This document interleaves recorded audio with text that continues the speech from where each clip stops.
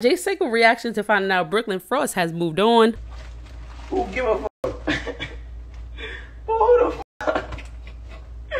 Who I'm gonna say? Come on, bro. Get the fuck up out of here, bro. Congratulations to Kelly Sweet. She revealed that she's having a baby with her longtime active boyfriend, Christopher Emmanuel. Now, let's talk about Deshae Frost and Troy, because they were going back and forth on IG after Yanni was recently seen with Deshae. Now, Yanni is mainly known for doing videos with Troy. She plays his girlfriend in a lot of his series that he do on YouTube. And Troy feels like Deshae already took his reality show idea. Now he's trying to steal the people that he's doing content with. Troy posted his IG. He said, "Now I know that dude Deshae took the idea of my show. All y'all dudes copycat. This dude made 2 shows like mine and now linking up with the chick that was in my season 1 and 2. LOL, but IG is just a coincidence." It's sad. Dude can't even give me my flowers. He know he copied me. He can't even give me my flowers. Come on, bro. I'm a threat to you grown. I'm a threat. Y'all scared. Come on, bro. Prime, Deshae, all you YouTubers, the whole community. Come on, bro. Y'all scared of me. That's why I don't mess with none of y'all. Deshae responded, "Bro, I'm in a whole nother league. Stop being salty. I'm effing your chick. Your shit don't even crack 100,000 and go get $1 million.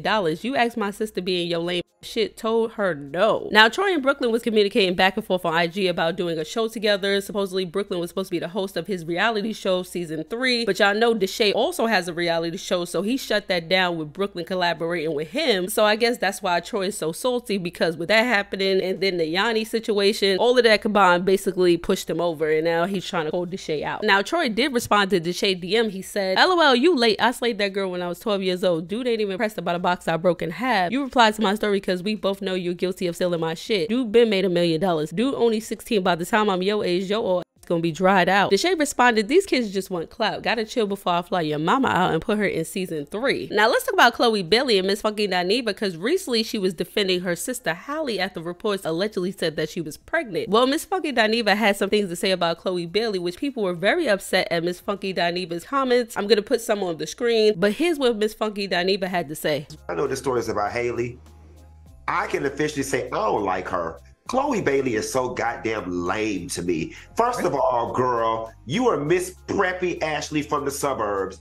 Then you came out, you was being all promiscuous and shit, and then now you trying to be a gangster. None of it is believable, girl. None of it is believable.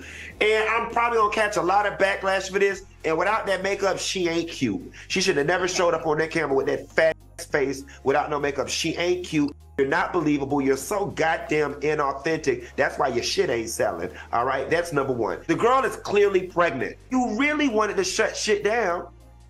All you had to do the next day was be like, child, y'all know y'all need to stop playing. Pregnant where?